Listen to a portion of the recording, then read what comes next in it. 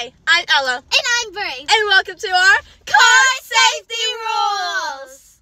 Rule number 1. Always wear your seatbelt. Rule number 2. Always check your mirrors. Rule number 4. Always use your blinkers, aka always use the right signals. Rule number 5. Always pay attention to the road. Rule number 6. Always pay attention to road signs. Hey Bre, why do we need to wear our seatbelts? Because if somebody slams on the brakes, it could catch you. Hey Ella, why should we look and check our mirrors? The reason why we should look and check our mirrors is because we don't want to hit nobody behind us. If you look in your mirrors, you'll see if someone's behind us or not.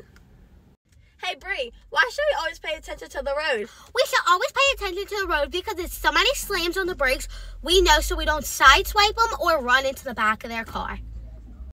Hey Ella, why should we always pay attention to road signs? We should always pay attention to road signs so we know where we're going and so we can follow the speed limit. We don't want a ticket. I'm Ella. And I'm Bre. And